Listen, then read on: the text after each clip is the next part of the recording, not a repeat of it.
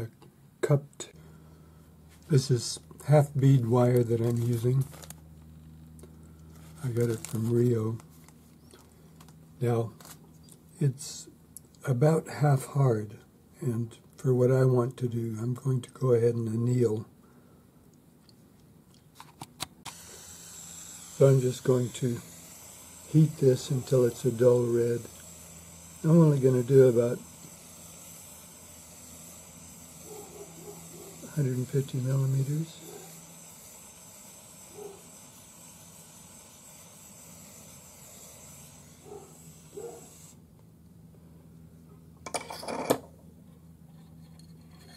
So then we'll quench it to cool it to make my spiral, and that way it'll keep the piece flat.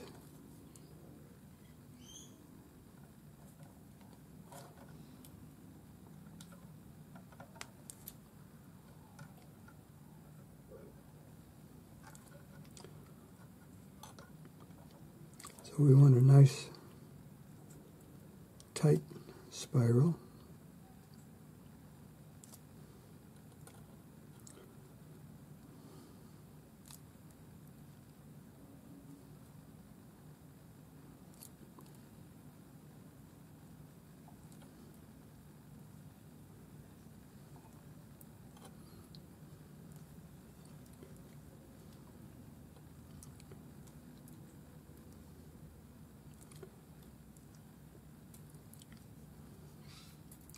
And I'm just going to cut this with my side cutters because it doesn't really matter.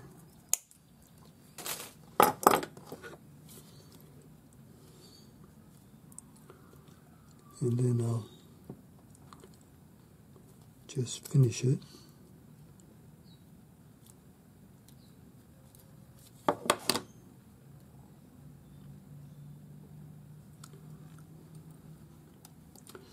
So this is 0.8 of a millimeter thick sterling, and the beaded wire is also sterling. So I'm just going to solder that on now, and that'll be it. And this bit that's hanging over will just file back. So I'm just going to flux this. So we mix up our flux.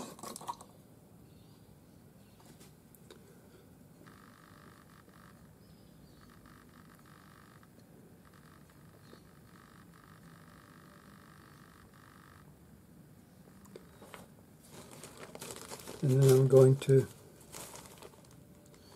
cut a bunch of small pieces of hard solder.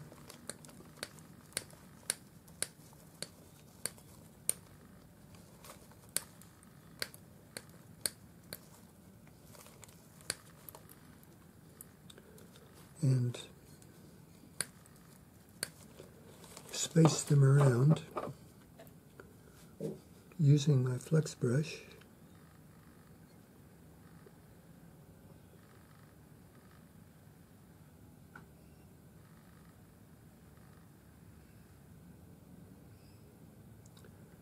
So we make sure we get them down in there. We don't want them up on top.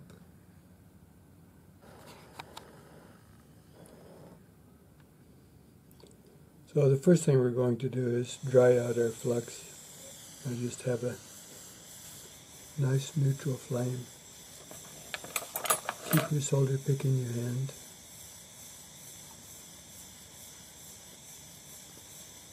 So go slowly, otherwise you'll bounce all of your solder out. So all we're doing is evaporating the water. So that's done. So now we're just going to circle, and I'm about 75 millimeters away, about 3 inches in the old money. The flux has gone clear,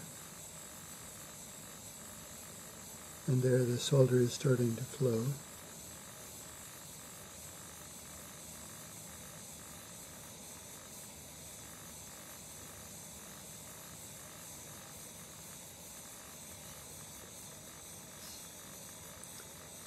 melt your wire.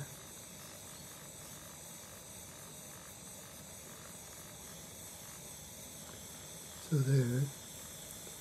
Now, if it's not completely down against the disc, you can just use your solder pick to push.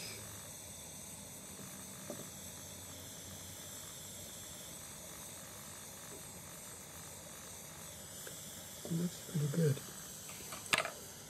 So now we'll quench, have a look at it, and we should be able to see solder on the edge. If you can, great, go ahead and pickle it. If you can't, solder it again. I think we're ready to pickle. And I'm using sodium bisulfate for pickle. So this looks pretty good. I can see the solder in most places. So now I'm just going to file that little end using my Swiss No. 2 cut flat hand file. So we just file it smooth with the edge, and that gives it a nice little taper. Now I'm going to dome this way, and we just make sure it's nice and dry because we're going onto a steel doming block with this, and I'm using a nylon punch so that I don't damage the beading. I don't want a really big depression, so you can see I'm using a fairly large opening for this, and my nylon punch.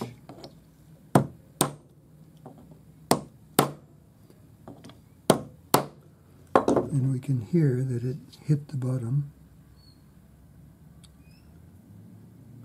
Lovely.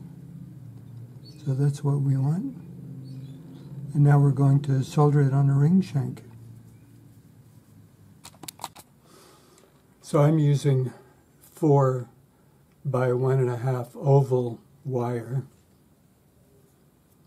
for the ring shank. It's annealed sterling. So I'll just go around the ring mandrel where I've marked it for the proper size.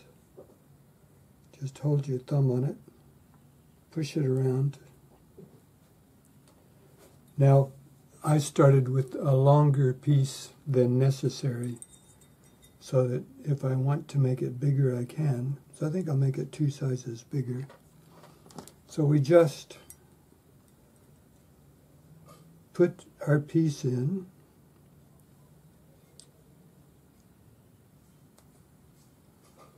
like that, so we know where to mark it, and I mark it with the texture.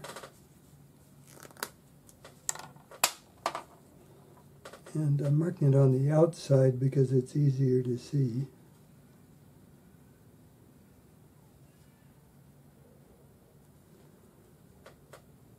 Cool. Now we'll cut, file, and solder. So I just clamp my shank in one of the old style ring clamps. And now I have access to both of these. And I'll just saw them off.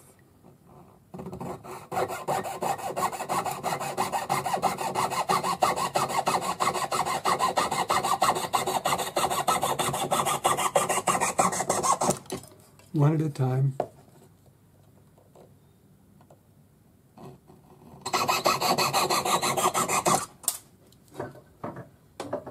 And by being able to see the marks, I'll just file it back, and we can actually file them both at the same time.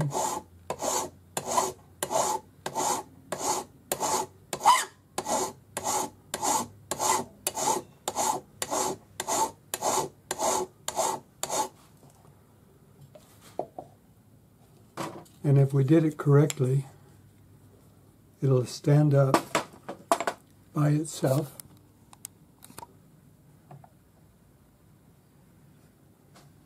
like that.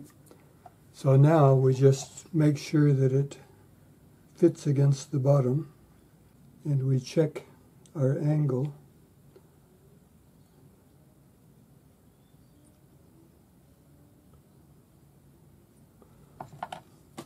And then we just file to make sure the angle is correct.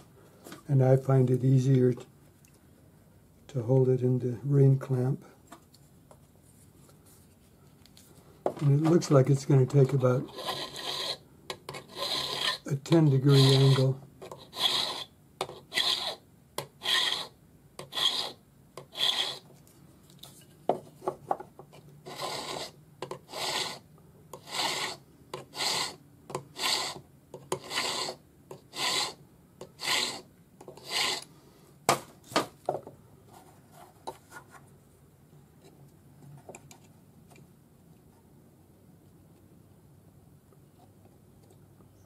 Lovely. So we're ready to solder. So line up your ring shank. Make sure it's straight up and down and side to side.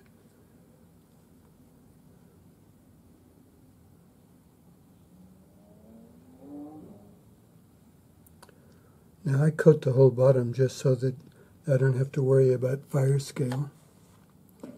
And I'm going to use a 3mm long piece of hard solder on either side.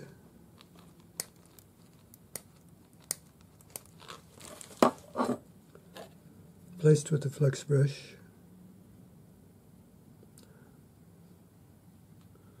And if we put that in place, in the correct place, so that it's nice and snug up against the ring shank, it'll just give us a nice little solder line that we won't have to tidy up.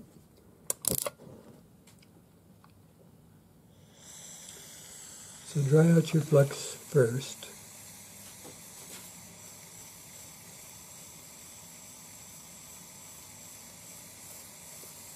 And make sure the solder stays in position.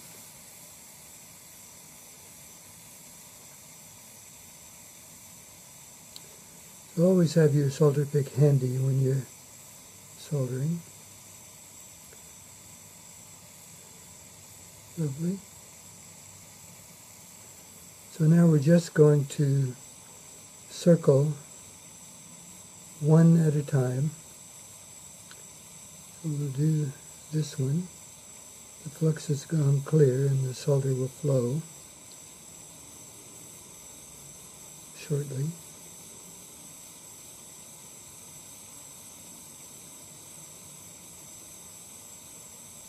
There. Switch to the other one.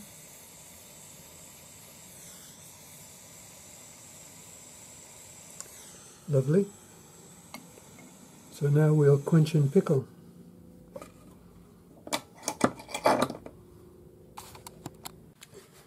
Alright, we're out of the pickle. Everything looks good. Fantastic. So I'm just going to put it in the tumbler and polish it, and it'll be done. So here it is, out of the tumbler, finished. Decent solder joints, hallmarked, and ready to go.